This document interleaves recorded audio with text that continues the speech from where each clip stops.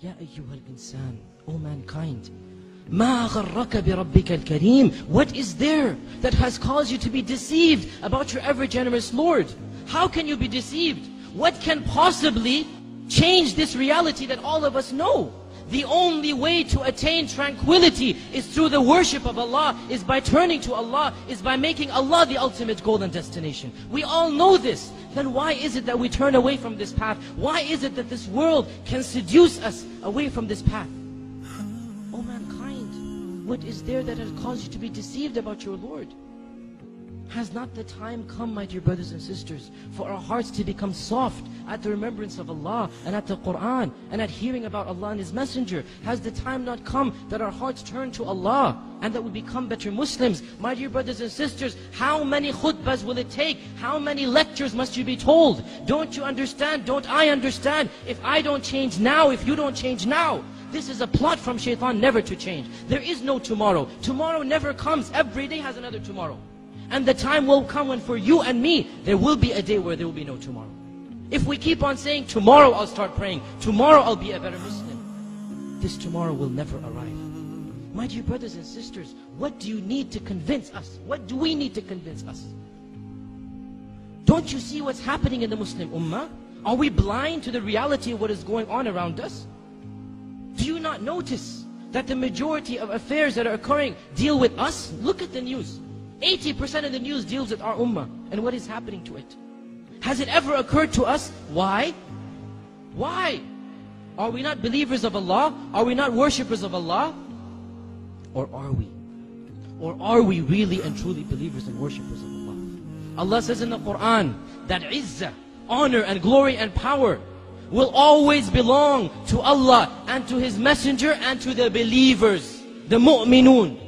Therefore, it is not possible that the real mu'minun will ever be humiliated. It is not possible, my dear brothers and sisters, that permanently the situation will always be in our disfavor.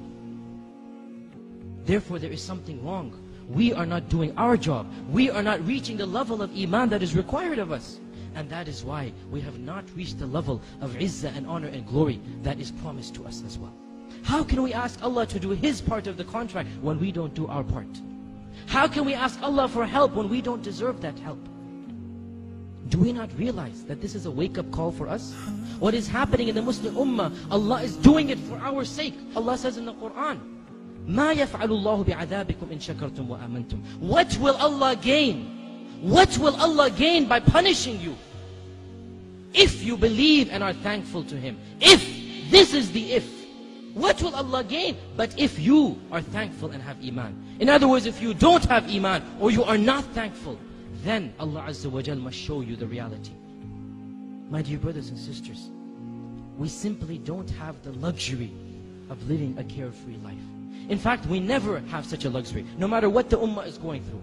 But especially now, especially at this time, we simply can't be selfish. We can't think of my dunya, my money, my wealth. No, we must think of the ummah. Each and every one of us is responsible to do what we can for the ummah. It is my duty and your duty to be better Muslims, and that is the best way to revive the izzah that this ummah needs. That is the best way to get to the position that Allah has promised us. O Muslims, ponder over this reality. Reflect over it. For the sake of your family and friends, for the sake of this Muslim ummah, for the sake of your dunya and akhirah, for the sake of your jannah and nar, for the sake of Allah Azza wa Jal, each and every one of us has to change. Each and every one of us must set goals to better himself. Now, not tomorrow. At this point in time, because there is no tomorrow.